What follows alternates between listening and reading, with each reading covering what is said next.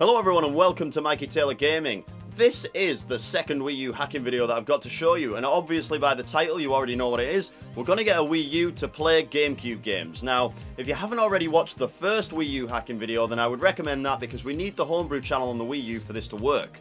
So, there are a few prerequisites as well as that, and they are you need some retail Gamecube games. Now, the reason for that, anti-piracy. The creators of this do not want pirates to be copyrighting all these games and stuff, so you need some real games in order for this to work. The second thing you need is a Wii and a Wii U, both with the homebrew channel.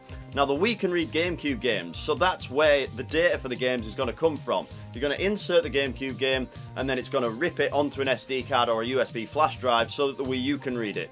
The third thing you need is CleanRip, and this is the program that rips the game from the Wii onto an SD card. The fourth thing is Devolution, which is the program that plays the games on the Wii U. You need a FAT32 formatted SD card, and if you don't know how to do that, then I'll show you on the computer as well.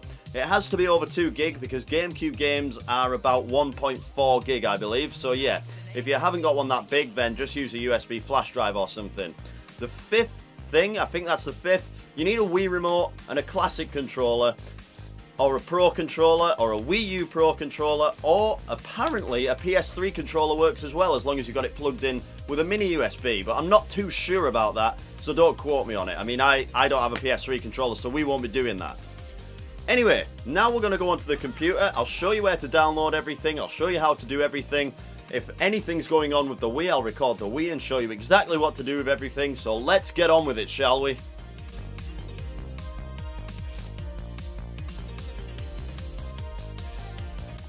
Okay guys, so the first thing we need to do is put the SD card into the computer and then go to My Computer. Now we want to format this SD card into FAT32 file format. So you can see here I've got the Wii hack. Come down to Format using the right click option, and then here where it says File System, click FAT32. Once you've done that, just press the Start button and that should start to format. One thing to mention, yes, formatting will erase all the data on the SD card, so make sure you've backed that up first if you need anything that's on there. The second thing we need to do, let's download these files. So go to weebrew.org/wiki/cleanrip. I'll put this in the description anyway, so you won't need to go to this. And click the download button here, and this will take us to a Google code page. CleanRip v2 and then CleanRip v2 again, and that'll download it. I've already downloaded it once, so now I've got a little 1 in the corner there. And the second thing we need to download is this. Now this is a direct download link, so I'll just link this in the description and then you'll be able to get it really quickly. So now all we're doing is waiting for this SD card to become formatted, so we'll be back in a second when that's finished.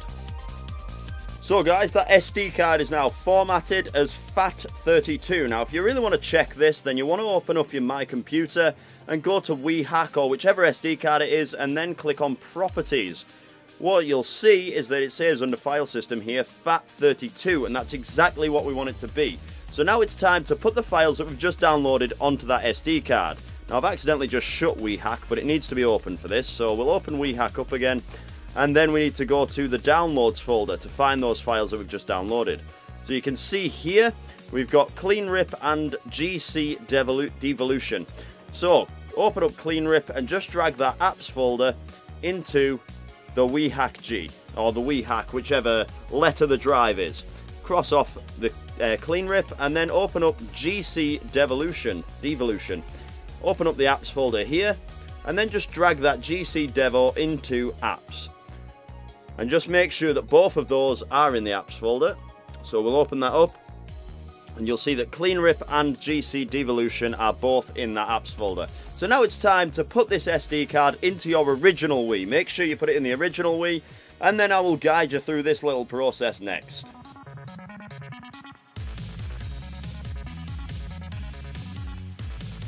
So guys, with all of those files put onto the SD card, it's time to put it into your original Wii. Now you're going to see this SD icon in the corner turn blue now when I insert it, and there you go. And you also need to have a Gamecube disc inserted. I've actually got Mario Sunshine in there, and then load up the homebrew channel. It's really important that you've got over 1.35 gigabytes of space left on your SD card or on your USB drive, because Gamecube games actually rip at that size using this application. So go to CleanRip and load that up. Now you're going to get a little disclaimer up, and here it is. It says that the author is not responsible for any damages that could occur during the removal, blah blah blah. I can't read when I do this sort of thing. So yes, the device type is the front SD, and we need to insert a FAT32 format device, which we've already done. Choose not to download them. My internet doesn't work very well with this, I don't think. And then you can insert your disc now if you like, and press A to continue. And this will start initializing the disc, finding out what the game is, finding out all the codes, and then it's just going to rip to your SD card. So this will take a little while at 9 megabytes. Oh yeah, 2 megabytes per second. So we'll be back in a moment when that's finished ripping. So guys, the data has been successfully copied from that Gamecube game onto my SD card. Now what we want to do is just go back to the homebrew menu or the homebrew channel or the system menu and just turn the Wii off safely. Then take the SD card out of the Nintendo Wii and put it back into the computer again.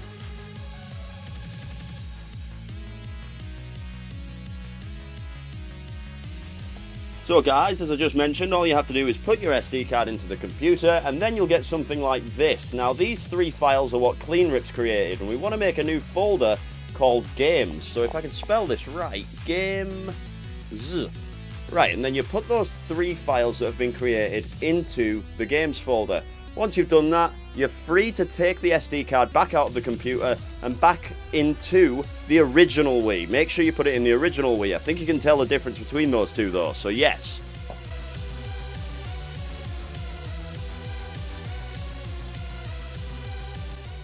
So guys, this is probably the hardest part of this guide, but if you follow along just right, I've got 2 screens up at the moment so you can see exactly what I'm doing. You'll have absolutely no problems doing this, and once you've done it once, you can do it a million times. So, the first thing we want to do is eject this GameCube game from the Wii.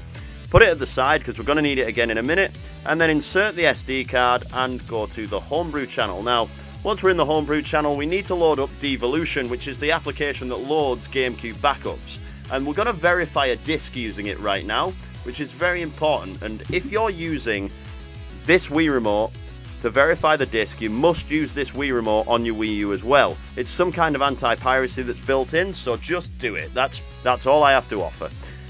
Plug your classic controller into the Wiimote, and you'll notice that on screen now we have a bit that says X to mount USB drive, Y to mount SD card, or B to exit. Now this isn't referring to X, Y and B on the classic controller. What it's actually asking for is GameCube inputs, but obviously we're not using a GameCube controller, so we have to translate these. Now, B actually equals A, X equals Y, A equals X, and Y equals B. So what we need to do, if we're using the SD card, we need to press X to mount the SD card, and then we want to press B for A to go forward, and now it'll make a memory card file to emulate, and it'll also try and verify the disc, but it's not going to try and verify the disc for about 20 to 30 seconds, and in that time nothing is going to happen down here. We're just going to be in a panic wondering if it's working. So after a few seconds, maybe 20 to 30, this Wii remote light's going to start flashing, and the slot on the front of the Wii there also starts flashing. This is an indication that we need to put the disc back in to verify that we actually own it. So put the disc back in. The Wii's going to start reading that for another 30 seconds to 1 minute. So this is quite a long process, but I'm going to stick with you so you know exactly how long it takes. This Wii remote should continue flashing until the game is linked. And even then it's going to continue to flash. Every now and then you'll get some flashing on the front of the Wii drive. And the game should load up just right. Now, once the game's loaded, we can actually choose which slot we want this Wii remote to be on using the controller here. But we'll go on to that in a second as soon as it's loaded. It shouldn't take much longer now. Any second. There we go. Right, okay, so now we're loading up Super Mario Sunshine. As you can see here, the light on the controller is still flashing. So, if we press plus, we can actually change which player this guy is. But we want him to be player 1, so we press the home menu button on the controller there, and that'll stop this flashing in position 1. We can carry on as well by pressing plus, that's the start button, and these buttons are actually mapped how I mentioned on the main screen there, on the Devolution screen, so it's a bit confusing, but you will get used to that. So, we can start up Mario Sunshine just like it was a regular game. No, we don't want to blah blah blah. Okay, so, you need to use your analog stick here to run around, and B is to jump and blah blah. So, Now we need to get this working on the Wii U, so we're going to go over to that. All we need to do is remove this SD card and plug it into the Wii U, and don't forget to sync this remote up to your Wii U as well. So I will meet you over there, guys.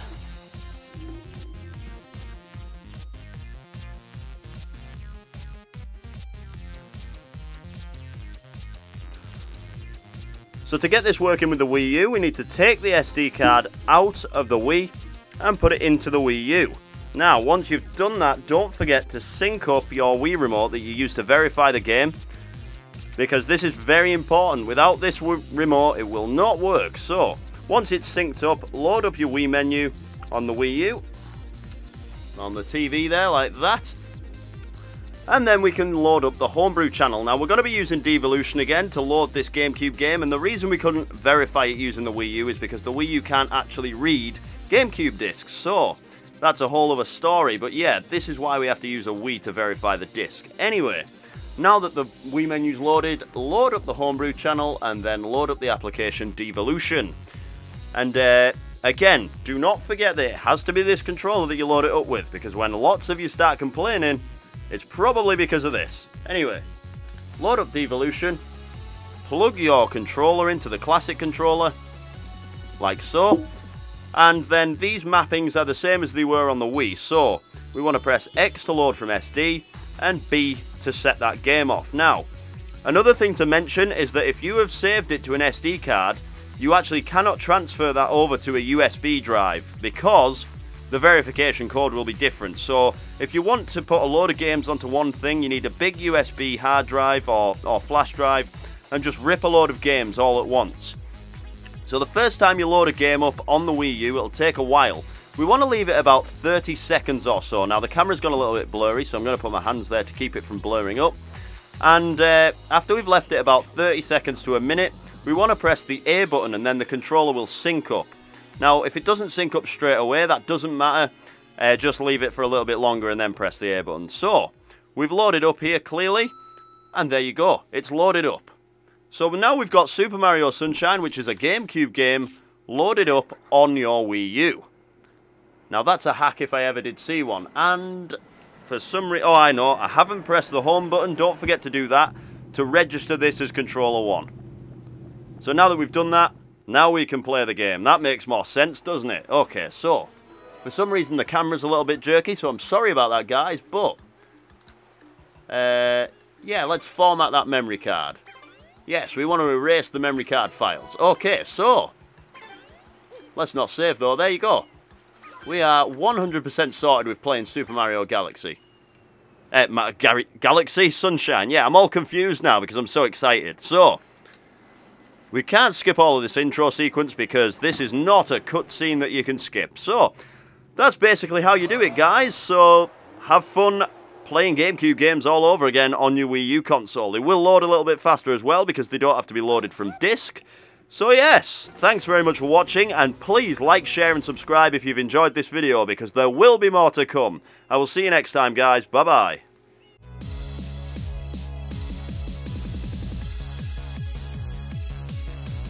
Hello everyone, and thanks very much for joining me with this hacking video today. Now if you have liked it, then please like, share and subscribe. I'm sure there's hundreds of people out there, maybe thousands, that would love to know how to play GameCube games on the Wii U because the GameCube is not dead.